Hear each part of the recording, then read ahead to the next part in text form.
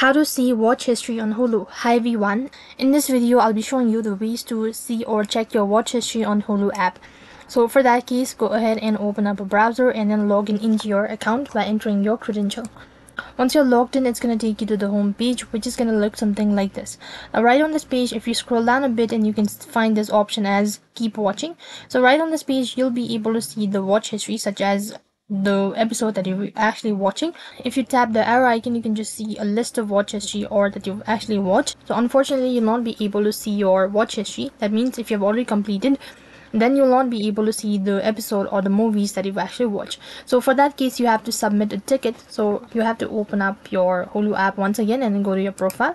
When you tap on the profile from the top, you have to go to accounts. When you click on accounts, you need to scroll down a bit and you need to go to privacy and security.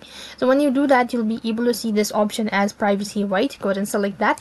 Next page, you need to go ahead and select request report. When you do that, now you can go ahead and submit or type in the information such as request for a watch history and all that, and it's going to take 24 to 48 hours in order to respond. Till then, you can wait patiently and you'll be notified about the data that they can provide. So that's how you can see or check your watch history on Hulu. That is all for this video.